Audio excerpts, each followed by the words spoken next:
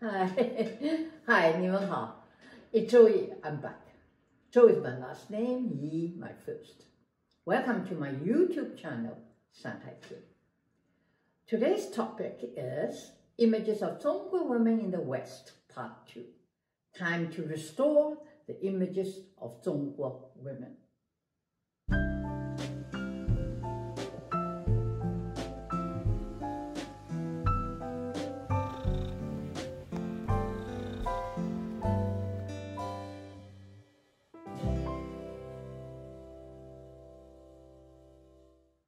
In perhaps the only nation in the modern world since the 50s, women in Zhongguo commonly use their own surname at work and in public. This little bit of information has never been circulated in the West. When Hillary Clinton went to Zhongguo in 1995 for the United Nations Fourth World Conference on Women, I remember seeing her on the news talking to Zhongguo women about women's equality. I wanted to laugh because she went as a Mrs. Clinton, and the women she was educating were introducing themselves by their own surname, not their husbands as she did. I don't know who these women were, but they could have been women who had carried guns and fought the Japanese in the guerrilla war during the Japanese occupation of Zhongguo. My point is, though with good intention, she went there with a misconception of Zhongguo women. And this is the topic of today's episode, to restore and reclaim the images of Zhongguo women by promoting positive stories.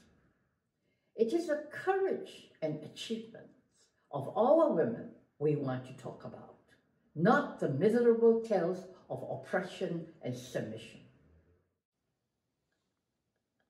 One such woman was a talented poet, Li Qingzhao. Long before the prolific 19th century American poet Emily Dickinson, there was another Cai Yu, the talented woman, in 12th century Zhongguo during the Song dynasty. Li Qingzhao was a defiant visionary at a time when women commonly burned their poems rather than have them read in public.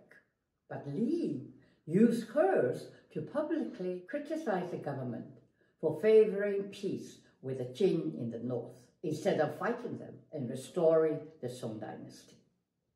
Li Qingzhao wrote primarily the Ci poetry. With her mastery of the form's metrical rules, she made a name for herself by age 17. Ci poetry is song lyrics. At the time, Ci was treated as ditties written by male writers for dance performances, or a sideshow entertainment at banquets. She challenged her male peers and labeled their verses as uninspired and devoid of substance. Her poetry is noted for its striking diction. She focused her Ci on personal experiences, giving her work more emotional intensity than that of her peers. She was one of the earliest poets who inspired scholarly study of Ci. The varying line lengths are comparable to the natural rhythm of speech, and therefore are easily understood. Ci eventually became another major poetic form beside Shi. Li Qingzhao was born into a prominent literary family and was wed at 18 to a known antiquarian who shared her passion for collecting books and artifacts. But their marriage was cut short. Her husband died young at age 49, leaving her childless and alone. The warm memory of her first husband led her into a disastrous second marriage. Li later branded the man abusive and worthless shyster. A widow who remarried would have raised eyebrows at the time, but she took it a step further into scandal when she divorced him. The legend says she was ostracized after her divorce, but continued invitation to present Ci at court suggests she might still have held a high status among her peers. Her final years were foggy, with one poet recounting that she wandered about the rivers and lakes until she died. For centuries up until 1957, her independent streak was undermined, and evidence of her second marriage and divorce was covered up and denied. Li Qingzhao produced 7 volumes of essays and 6 volumes of poetry, but most of her work is lost, except for some poetry fragments. But today, her zi that survived were enshrined in textbooks and still ring fresh and true to modern generations. Her refusal to conform to male hierarchies has earned admiration from women across Zhongguo. Here is a sample of how she expressed herself. 生当作人杰，死以为贵雄. In life, be a champion among men. In death, be a heron among ghosts. There's no book that has provided more detail and insight into women's life in the old feudal society than the classic novel Hong Lou Meng, A Dream of a Red Chamber, which first appeared in the 18th century during the Qing dynasty. The novel was based on writer Cao Xueqin's own family and revealed how women, both the ladies and the maids, defied society, each in their own admirable way. Though many ended tragically, some had triumphant endings. None were passive or subservient, from what I remember, except Shitun and Yuerjie. But even they realized their own weaknesses and were conscious of their helplessness. Considering the conditions they lived in, they were 100 times more courageous than any of us, we the so-called modern liberated women. Yes, Zhongguo was an oppressive society for women, but so was Western society. Adultery is a good example. Until only a few decades ago, both societies considered adultery immoral, but only the women were punished and cast out from society, while no such condemnation befell men. Just read Stendhal's novel, The Red and the Black.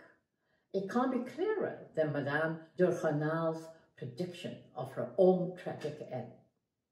Quote, "I am a dishonored woman. I'll be subject to gossip for the rest of my life. I have overstepped the bounds of strict propriety." Unquote. The only difference is that being immoral, the women in Zhongguo could be punished or outcast.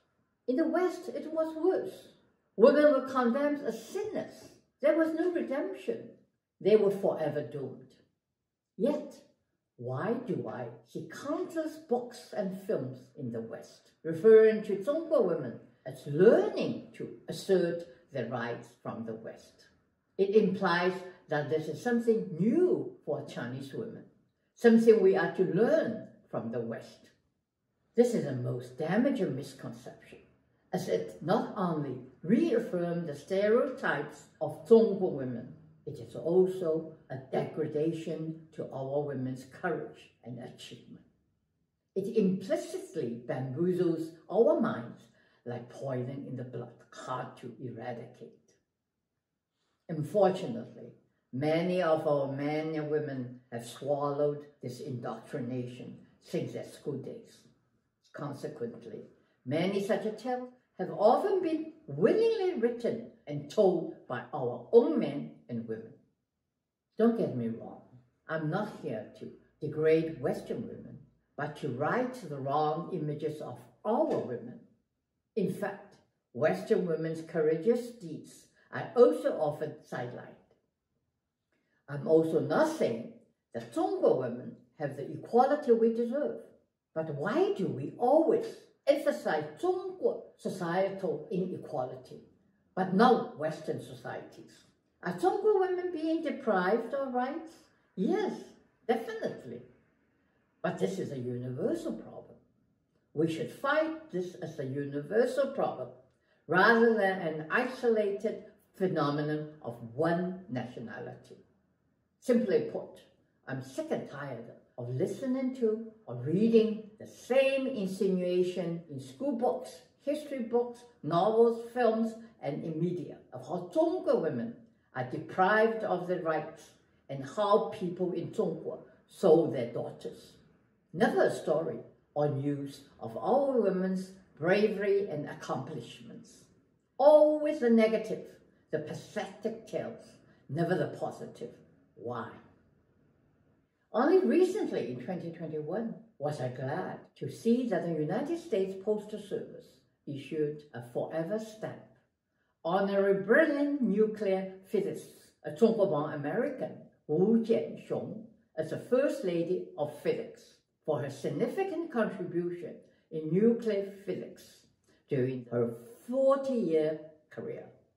And in 2022, the United States Mint honored Zhongguo-American film actress Anna May Wong by releasing the Anna May Wong Quarter for her legacy in the performing art industry. I thank them for finally honoring Zhongguo women in America before the world's eyes. This is a good beginning to pay tribute to our women in America, and we hope we will see more in other arenas, especially the media. In conclusion, I wish to emphasize that there are so many legends and historical tales we could tell our children. No more Western portraits of our women and telling our children how subservient their mothers were and how miserable and helpless their lives were. How can our children grow up to be proud of us? How can parents feel comfortable telling them of their past and sharing their experiences with them? No wonder so many parents never talk and refuse to share their past with their children. They feel they will be looked down upon and judged. How many beautiful, valuable stories have remained untold and buried away? This is a big price to pay in the search for identity. Don't ever blindly swallow what others feed you. Know your own roots, for there is a treasure box for you to dig into. And that, in turn, will strengthen your self-esteem and self-worth. Well, I think perhaps I should soften my tone a bit. Okay, no more protestation for the time being. How about some personal tales from my childhood days? Would that interest you? Tune in to find out. Until the next episode of Shanghai Qing. Thank you for listening and take care. 保重.